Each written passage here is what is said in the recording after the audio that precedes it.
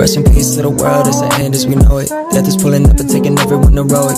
Evils at the top, take a look at who's in office. Sometimes I feel that it's too late to stop it. RIP X, RIP Peep, RIP Mac. You're in heaven, no relax, this shit got me tearing up. It's like it's one after another kill. Hurts me, but imagine how the mothers feel. Got me feeling like I never wanna pop another pill. Too many lessons taken away, I can't believe it's fucking real. Damn, what do we do? Hi, I'm Ootb, and today we will be unboxing the ASUS TUF Gaming A17. Before we start, please like and subscribe to our YouTube channel, and welcome to...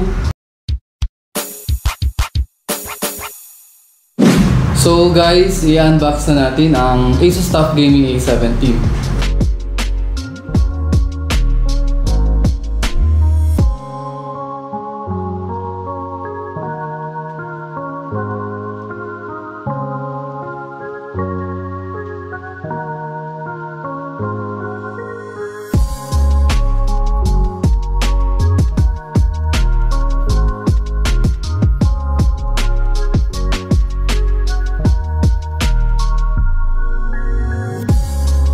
So guys, unbox na natin ang unit, and meron itong lamang charger, 90 watts charger, stickers. Ito sticker is parang version 5 na siya ng TUF Gaming, and manual, and ito sa TUF Gaming na manual, tapos warranty extension. Tapos may pre-bag din siya sa loob, and the unit. So ito na po yung ASUS TUF Gaming A17, which is meron tayo ditong Mecha Gray. Yeah. Si Mecha Gray po ay may emboss na encrypted na TUF Gaming na what's this logo, and as you can see po, 25% siya smaller than the last year's version, 2021. So si TUF Gaming po na 2022 version ay mas maliit kaya sa last year na version. And as you can see, yan, mas malaki po yung touchpad niya, and naka RGB po ito for the keyboard. Sa ports naman, we have two USB 3.0 type USB, tapos meron tayong type C 3.5 naman siya. Support niya po yung